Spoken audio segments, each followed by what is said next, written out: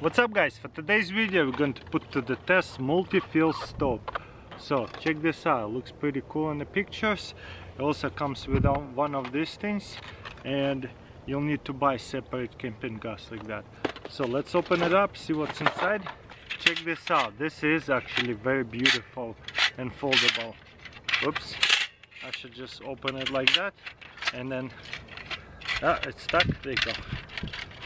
You just unspin it and it will unfold all the way.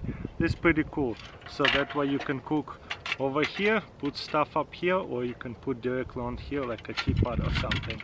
And as you can see, it's highly ventilated with a bunch of holes. You can stick a bunch of twigs in there and get the fire going. But also on the bottom right here, you pull this to the side and then put this end into here and twist it back up inside here. Makes sense, right? Pretty awesome. There you go. And I think you're gonna spin right here. Yep. I wonder if there's a click or no. We just need a match or a lighter. Okay, that's actually pretty cool. All I have to do is just spin it.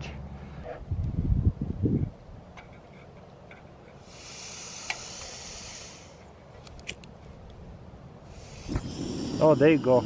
I just put the lighter to here and now it's burning. You probably won't see the flames, but there you go. Let's try to boil water and see what happens. I have here half a pot of water. Put it on top. Let's do it on max. Let's see how fast can it boil water. Wow, it's definitely cooking it really good. No problem, not suffocating. I like it. And if we're out of gas, I can always use twigs. Within a couple of minutes I see some bubbles. It's pretty crazy. I have this older design that they have. You see, it's the same one. It's just really old, and I put it to the test a while back. Check this out. It does not have that Leon notch. And I was like, whoa, did I forgot to put it to the test? But no, they did not have this hole before. So this is upgraded.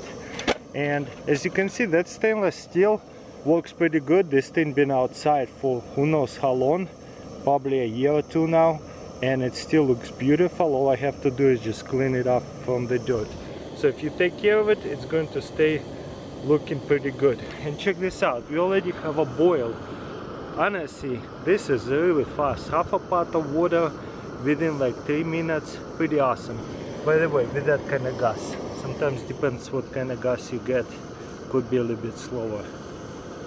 But yeah, we got full boil. This is amazing. And if you're out of gas, like I said, you can take it off, unplug everything, and use it as a wood stove. Look at that boil. That's a heavy boil. And let's say I want to really boil it up, make sure all the bacteria dies from there. And look at that, you got here super nice heavy boil. That's what I want to see. Very nice stove.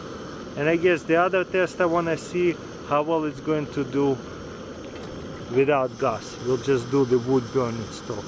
And we're going to use the 5 starting matches like this, so that way it's a lot easier for me to light up these wood burning stoves. Okay, we got it going on fire. Put it inside there, and then we're going to add on a bunch of smaller sticks, so that way we're going to get it going on fire. Wow, it's already flaming really hard from the top. I like it. With that kind of flame I can add on something bigger like this. Ooh, that's hot. Check this out, it's burning beautifully. So if you have a pot to boil water, it would be no problem. It's all concentrated in the middle right on a pot. But it's not really a grill. I guess it is, because this whole plate will going to be heated up, so that way you can put meat down here. What do you guys think? I guess the only complaint about this thing, it's quite heavy, but still pretty awesome. Wood burning stove and at the same time gas stove. I like it, pretty unique.